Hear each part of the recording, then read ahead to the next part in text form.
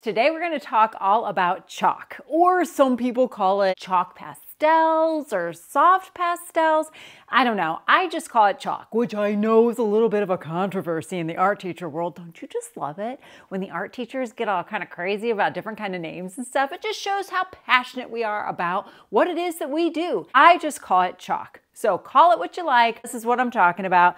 This guy right here, a big old box of chalk. And a lot of times I hear that teachers don't love using chalk or chalk pastels or whatever it's called with their students because it can be a little bit messy. And if not taught correctly, kids can end up with this stuff up to their elbows and a paper that is just completely demolished. And so is your chalk. So today we're going to talk about my bunches of tips on how to use chalk in your art room or in any room or at home, wherever. First things first, I've got myself a brand new box of chalk. Now let's just talk about chalk. When you purchase your chalk, you want to make sure that you definitely don't get sidewalk chalk. So scratch that off of your list unless you of course are planning on just using it outside on a sidewalk. Instead, make sure you're getting chalk that is great for your students to use. And you'll know whether or not it's great. If you've ever used chalk yourself and you've picked up a piece of chalk and it's really lightweight, then you know that it's just chock full, see what I did there, of fillers. And the fillers are not good. It's just junk inside the chalk to try to get it to be a big enough piece of chalk for kids to use. All that to say is you want a chalk that's heavy and rich in pigment. And when you pick up that piece of chalk, you should be able to feel a little bit of weightiness. You should also be able to see it when you open up a box of chalk, all the beautiful color. Ooh, oh. First thing you'll want to do when you get yourself a brand new box of chalk is, just like with watercolor paint, go ahead and take out the neutrals. I take out black, gray, brown, white. Everything that's left behind can fall into either the all warm or all cool category. But removing these colors is what I do first. Why? Darker colors will tend to make the entire chalk picture go a lot darker, especially black. You always want to use that color last. That's at least how we use it in my art room. We use it for a lot of outlining or even shading, but it is the last color we use so that doesn't make the entire picture look a little bit dark. So we want to keep those colors nice and bright, and to do that, we use this guy last. The other color that we remove is white. I do that because I like to have my students, just like when they're adding the dark, add a little bit of the light as the finishing final touches at the end. So these guys, they get sectioned in their own containers. Each one of them has their own containers that I put at that little place that I call the store. That way when my students are ready to go and get those colors, they're available for them, but they're not readily available in their tray.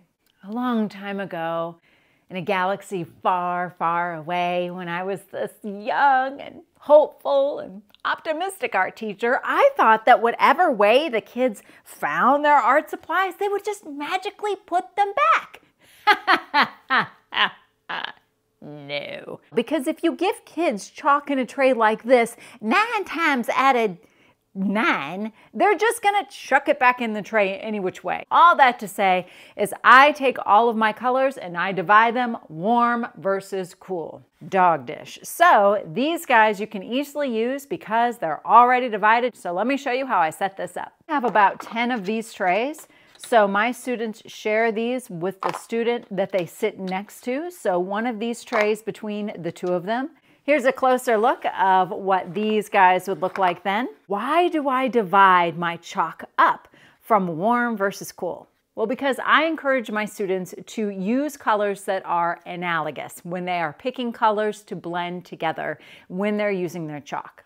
What does that mean? I'll show you. Between every couple of students, they're given one of these dog dishes of warm and cool colors and a color wheel. When my students are using chalk, for example, for my Sandra Silbert's wig project or for a fish project inspired by the same artist, they're given a color wheel and they are instructed to use about 3 colors per section of their artwork. Whether that section be large or small, they're only allowed to use about 3 colors within that section. And they can't just randomly pick any 3 colors that they want. They have to pick 3 colors that are beside each other on the color wheel. Those colors are analogous, and when mixed together, they look beautiful. We do the same method when we're using chalk with liquid starch, which I'll share with you too, which is how we do our Dean Rosso Tiger project. And that is the same process. 3 colors picked from beside each other on the color wheel. This is a little bit of what the setup between 2 students looks like. A lot of my students will begin by laying all of their colors out on the color wheel. This is just something that I gently encourage, and they seem to enjoy doing it. It also helps them to get a jump start on the next step, and that is selecting their color. So they can pick any color on the color wheel, and then they can pick one color or another on either side of that color, 2 going in one direction, 2 going in the other direction. Let me blend those colors together and show you what that looks like and why these colors are great when mixing together. So these are 2 analogous colors going toward the cooler side of the color wheel. When mixed together, they blend together beautifully. The next group of colors is going to be the ones on either side of the color wheel. And those colors are also going to look great. Oops, sorry. Those are the warm colors going in the warm color direction. And then the others are the ones on either side. So if you have your students pick 3 colors that are analogous, they always blend together beautifully. But if your students just arbitrarily pick random colors like I'm going to do here, you're going to see that the mixing and blending isn't nearly as beautiful, and that's why I encourage analogous mixing. One of the biggest issues I think that most of us have with chalk is that your students will sometimes take their entire palm of their hand and blend it all in. Well, you've got to teach kids literally everything, and that includes how to use chalk. So my students, I show them a couple of different ways. If we are blending the chalk, just the chalk as it is, then sometimes we can use 1 finger for blending and we're just blending in a small circle. If students don't like touching the chalk because it is very tactile and some students don't, then we take a tissue from the store, that's where my students gather their supplies, and we make what's called a ghost finger. Oh, scary. And all that is just a tissue draped over our finger, and we use that to do a little bit of the massaging to blend colors in. Now, when it comes time to change different colors, if they are going with just their finger, obviously they're gonna have to clean their finger in between. And that's why we have a tissue on hand.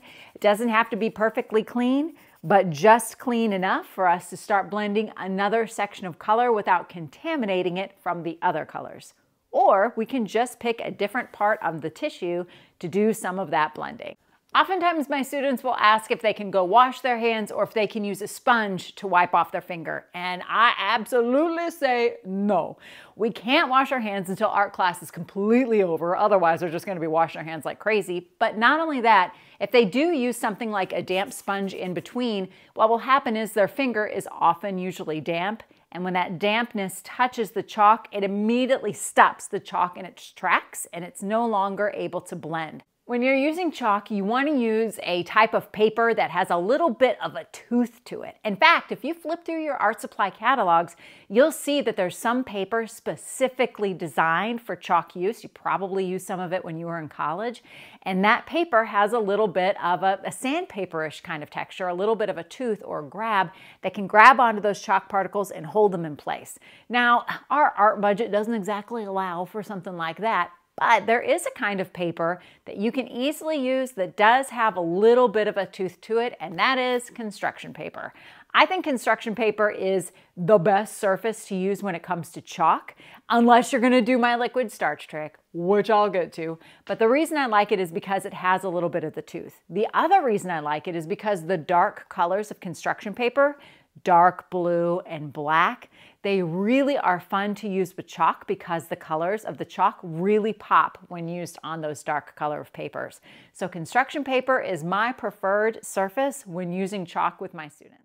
One of my favorite ways to use chalk with my students is with something called black glue, but creating black glue by mixing up glue with paint or ink is a true nightmare, and it usually clogs the bottles. So here is a hack for that. Have your students draw their image with a water-based marker, just a regular coloring marker, and then outline it not with school glue, not the junky stuff, but with Elmer's glue all, the thicker stuff. Let it dry overnight, and it will create a really nice border for your students to create their chalk picture. And then it makes it so that when your students are blending and mixing, they almost have like a little, I don't know what to call it, like an outline, a really hard outline that kind of keeps everything in place, and it also serves as a really great outline for their works of art. I also have them use analogous colors when it comes to projects like this. By the way, this lesson can be found on my YouTube channel, and this is one that I did with my 3rd grade students. I think another reason people do not love using chalk with their students is because of the smear factor. And then there's the question of, well, how do you even set it? What I recommend is good old-fashioned Aquanet. You can get spray fixatives in your art supply catalogs. I have found that they're often extremely expensive,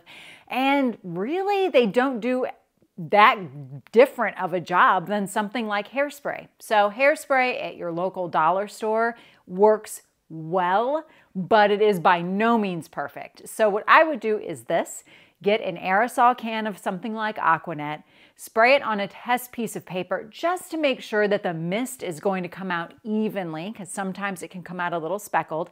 And just so you know, it is going to come out a little bit speckled on the artwork also. Most of that is going to dry, but it definitely will tend to dim the color of the chalk just a little bit. Not only that, but it's also not going to totally make it smear proof. But hairspray, that's where it's at. Probably for the last 10 years at my school, we have an annual tradition with my 2nd grade students, and that's creating chalked ceiling tiles. So this all started when my students were going to do a sidewalk chalk day, but it ended up being rainy that day. So instead, we noticed that the ceiling tiles that my principal had always been encouraging us to create artwork on, actually the back of the ceiling tile has the same texture as a sidewalk. So this is how that day goes down. It usually takes us about an hour and a half to do this.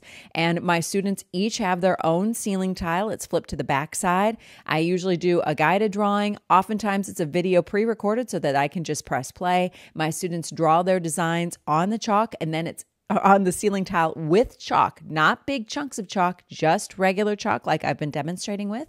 There it is right there. We then spray them really well with that Aquanet hairspray before my custodian puts them in the ceiling to stay. Since we're talking about chalk, let me share with you another kind of chalk that I really love, and that is this Prang Free Art chalk. So the Free Art chalk comes in these big old chunky blobs, and I absolutely love them. But I don't use them oftentimes for students to do their artwork. Instead, I use them for a little something that we call floating chalk prints. For floating chalk prints, all you need is a basin of water. There's literally nothing in the water. I prefer thick chalk, but any chalk would work, but it needs to be a highly pigmented chalk. So sidewalk chalk is not going to do a great job. And then using something like a popsicle stick, I just kind of shave the chalk onto the water. It floats on the surface. Press a little piece of paper, or it doesn't have to be little, press a piece of paper onto just the surface of the water. Don't let it submerge. And it will grab the chalk and leave behind this really cool chalk print. You do not have to spray it. You do not have to set it. It'll stay just like that. Now let's talk about combining chalk with liquid starch. I like to use Stay Flow liquid starch. Your students can just go about coloring their project, but instead of blending it in with their finger, they're going to dip their finger in liquid starch and then massage just like they would as if they weren't using liquid starch, as if they were just blending the chalk with their finger. And I always clean my finger before moving on to another color, and I encourage them to do the same. What the liquid starch does is it turns this into a really bright and brilliant kind of paint. But the beautiful thing is that the starch also makes it so the chalk is now set, meaning that it's not going to smear, and you can do things like paint on top of this. This is how I did several of the projects that you can find on my YouTube channel. For example, that tiger project that you saw flash on the screen, as well as a landscape lesson. These always turn out beautiful, and the students really enjoy doing this process. And there you have it. Whether you use chalk in like floating chalk prints, or you partner your chalk with a little bit of liquid starch for like a totally different look, or you have kids make black glue, which is great for really containing all of the chalk colors that the kids are going to be mixing. No matter what you do, I hope that that has given you some tips to kind of get past that chalk is filthy, dirty, nasty, which it is. But let me just tell you, once your students are introduced to the beauty of blending it, especially when creating something like landscapes or sunrises or sunsets, they are going to be hooked. I hope that helps you to feel a little bit more comfortable with using chalk and with your students in your art room. Bye!